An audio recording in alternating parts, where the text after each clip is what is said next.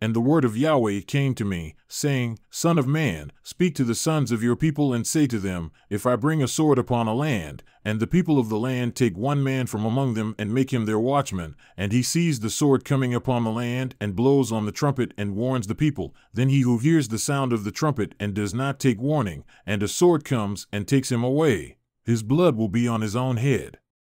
He heard the sound of the trumpet but did not take warning, his blood will be on himself. But had he taken warning, he would have escaped with his life. But if the watchman sees the sword coming and does not blow the trumpet and the people are not warned, and a sword comes and takes a person from them, he is taken away in his iniquity, but his blood I will require from the watchman's hand. Now as for you, son of man, I have given you as a watchman for the house of Israel, so you will hear a word from my mouth and give them warning from me. When I say to the wicked, O wicked man, you will surely die, and you do not speak to warn the wicked from his way, that wicked man shall die in his iniquity, but his blood I will require from your hand. But as for you, if you on your part warn a wicked man to turn from his way, and he does not turn from his way, he will die in his iniquity, but you have delivered your life.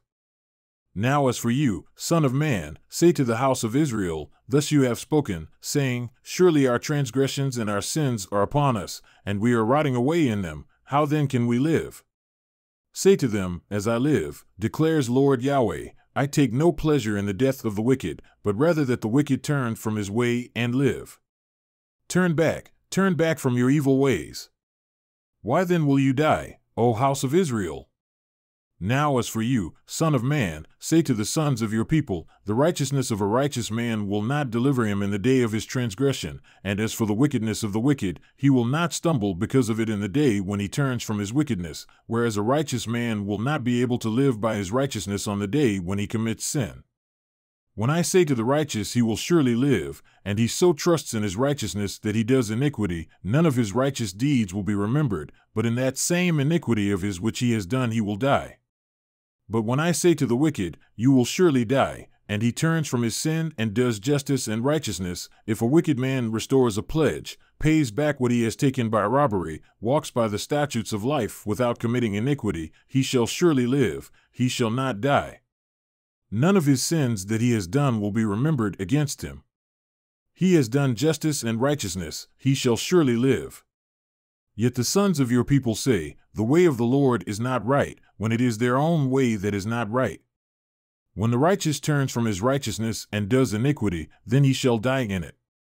But when the wicked turns from his wickedness and does justice and righteousness, he will live by them. Yet you say, The way of the Lord is not right. O house of Israel, I will judge each of you according to his ways. Now it happened in the 12th year of our exile, on the 5th of the 10th month, that those who escaped from Jerusalem came to me, saying, The city has been struck down. Now the hand of Yahweh had been upon me in the evening, before those who escaped came. And he opened my mouth at the time they came to me in the morning, so my mouth was opened, and I was no longer mute. Then the word of Yahweh came to me, saying, Son of man, they who inhabit these waste places in the land of Israel are saying, Abraham was only one, yet he possessed the land, so to us who are many the land has been given as a possession. Therefore say to them, Thus says Lord Yahweh, You eat meat with the blood in it, and lift up your eyes to your idols as you shed blood. Should you then possess the land? You stand on account of your sword, you do abominations, and each of you defiles his neighbor's wife. Should you then possess the land? Thus you shall say to them, Thus says Lord Yahweh, As I live, surely those who are in the waste places will fall by the sword, and whoever is in the open field I will give to the beasts to be devoured, and those who are in the strongholds and in the caves will die of pestilence. I will make the land a desolation and a desecration, and the lofty pride of her strength will cease, and the mountains of Israel will be desolate so that no one will pass through. Then they will know that I am Yahweh, when I make the land a desolation and a desecration because of all their abominations which they have done. But as for you, son of man, the sons of your people who talk about you by the walls and in the doorways of the houses, speak to one another, each to his brother, saying, Come now and hear what the word is, which comes forth from Yahweh. They come to you as people come and sit before you as my people and hear your words, but they do not do them, for they do the lustful desires expressed by their mouth, and their heart goes after their greedy gain. Behold, you are to them like a lustful song by one who has a beautiful voice and plays well on an instrument, for they hear your words, but they do not do them. So when it comes to pass, behold, it is coming, then they will know that a prophet has been in their midst.